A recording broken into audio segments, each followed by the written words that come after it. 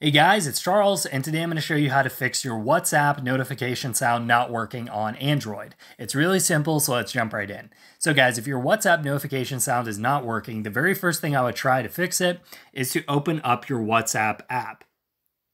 And then once your WhatsApp is open, in the top right, you're going to click on the three dots and then click on Settings.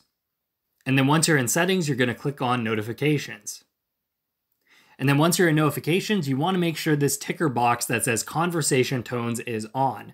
If this isn't on, you will not get the notification sound on WhatsApp. Now guys, if you do that and you're still not getting the notification sound, the next thing you could try is pull down your drop-down menu, and the top right, click the gear to go into settings.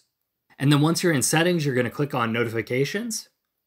And then you're just going to make sure your ticker box for Do Not Disturb is off. So you're just going to make sure that your phone is not on Do Not Disturb, because that will also prevent you from getting the WhatsApp notification sound. So that's the second thing, is just make sure your Do Not Disturb is off. Now guys, if you tried both of those methods and you're still not getting your WhatsApp notification sound, I would go back into WhatsApp and go to your actual chats.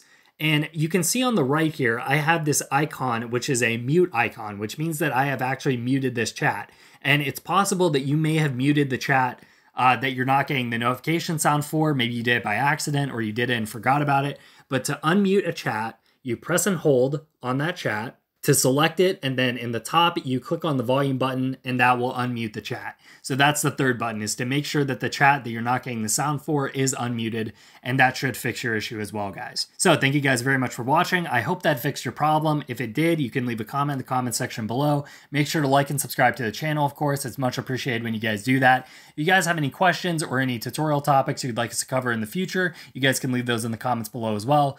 And I'll see you guys next time. Bye-bye.